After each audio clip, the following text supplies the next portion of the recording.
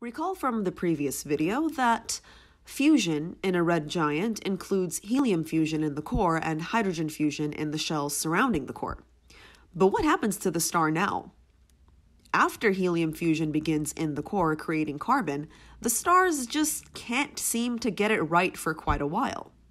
They have various thermonuclear fusion processes happening inside at different temperatures and different rates. Helium fusion in the core, hydrogen fusion in the shells surrounding the core, the usual. Now these are variable stars and they are unstable. The reason we call them variable stars is because they vary both in size and luminosity at this stage of their evolution. They get hot, so they expand, but they cool down from that expansion, so they contract. The contraction causes them to heat up again, so they expand again. Then they cool down again, and then they contract again. Then they heat up again, so they expand again, and then the cycle just continues, and so on and so forth. These stars struggle to be stable, so they end up on the instability strip. Here is the instability strip on the HR diagram. This is what we mean when we say stars end up on the instability strip. They're constantly experiencing variations in temperature and luminosity, so they keep moving around in this region of the HR diagram. For example, this star moves upwards and to the right as it expands, cools down, and grows brighter. Then it'll move downwards and to the left as it contracts, heats up, and appears somewhat dimmer as a result. Remember, physically smaller stars have less surface area, and a smaller surface area means less light emitted, and that means dimmer stars. Now, in general, there are two different types of variable stars. Other sources might list more subgroups of these, but we'll focus on the following: RR Lyrae variable stars and Cepheid variables. But first, we'll talk about RR Lyrae stars because RR Lyrae stars are evolved medium mass stars with helium core fusion that have luminosity cycles of less than 1 day. Now, why is this so special? And what's a luminosity cycle in the first place? A luminosity cycle is the period of time during which a star's brightness changes from bright to dim to bright again. But before we dive deeper, let's take a quick detour and learn about the history of the name of these stars.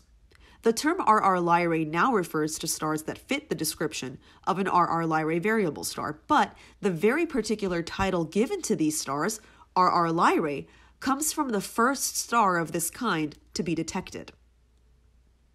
In 1901, observations made of the constellation Lyra by Scottish astronomer Williamina Fleming, who was already famous for her work in astronomy at Harvard College Observatory, having previously discovered the Horsehead Nebula earlier in 1888, among 58 other nebulae that she would discover in her lifetime, led to the discovery of a star in the constellation Lyra whose magnitude was continuously changing. This was unexpected at the time, so the peculiar behavior of the star RR Lyrae became notably more intriguing to astronomers of the early 20th century.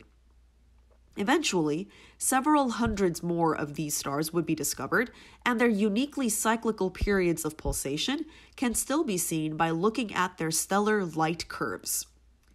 This is the light curve of an RR Lyrae variable star, if not RR Lyrae itself. A light curve is a graph of a star's magnitude as it changes over time. Sometimes the magnitude is brighter, hence the peaks in this graph, and sometimes it's dimmer, the dips. Here's the bright to dim to bright cycle for this star, and it takes around half a day in this case. Here we can see the light curves of 4 more RR Lyrae variable stars, each showing a period of pulsation of around 1 day.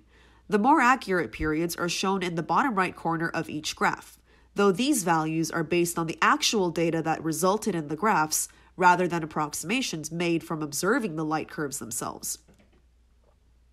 Now, where else are we likely to see these RR Lyrae variable stars?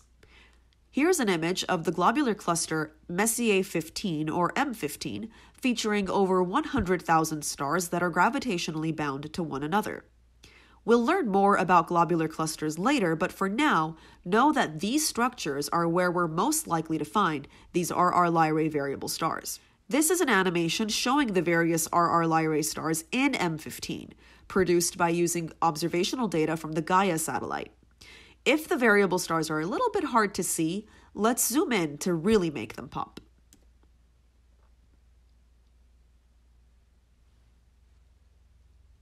Now, here's the cool thing about variable stars. We can actually use them to measure distances in astronomy. You see, the period of pulsation for an RR Lyrae star depends on three things: the star's mass, its temperature, and its luminosity. The difference between its measured luminosity and actual luminosity allows for its distance to be calculated using the distance modulus. Such a star is called a standard candle in astronomy, and we'll learn more about how we use them to actually measure distances later in this unit.